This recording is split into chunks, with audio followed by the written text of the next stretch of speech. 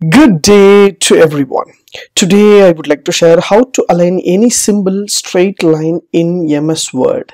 Let me show you how to do that. Yes, from my laptop or desktop I just opened Word application. So I have typed my name or content, anything else. So I just want to make the same line, all kind of contents. What I have to do here? For example, I just want to give the name in a straight line and age in a straight line so that it will be easy to read and any types of way. So what I have to do here? So from your name, so just press a tab button, so it will move into one tab. So again, just press the one more tab in that second line, and address is in another tab, and give contact is in another tab, and qualification in another tab. So you have given the tabs, but the lines will be mismatched over here. So I just want to align this area. What I have to do here? So select all kind of things once you give the tab option.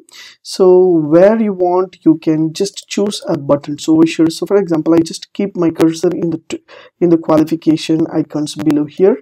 So I just select all the content and just double click on the 5 or 6 where you want. Just double click on that, automatically it will move into the alignment. So once I click automatically, so my alignment will be set it over here as you see here. So everything will be converted into same line as you see.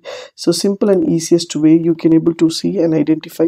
So if you want to move the content from this and tab, just tab this and just tab this and just tab this and tap this.